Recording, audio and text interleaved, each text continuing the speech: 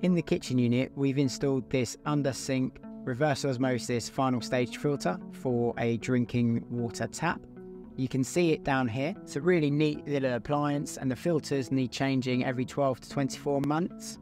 And what it does is it takes the tank water and gets rid of any impurities or contaminants, and then remineralises them using an alkaline filter to give you bottle quality drinking water inside your van. Quite a lot of our customers, when they're away in their van, don't want to be drinking tank water, even though it is from sort of UK mains or an outdoor tap. And what this does is it provides a solution for those people who are in their vans buying bottled water when they're on the go. It's an easy unit to install, and we've used a 12 to 24 volt buck converter to power this off of the 12 volt system.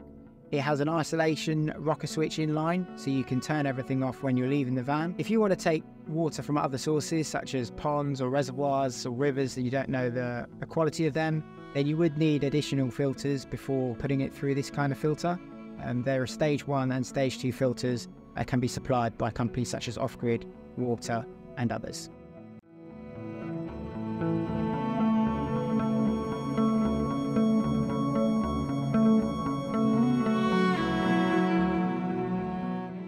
Do like and subscribe to our channel for more van life content. I'll see you next time.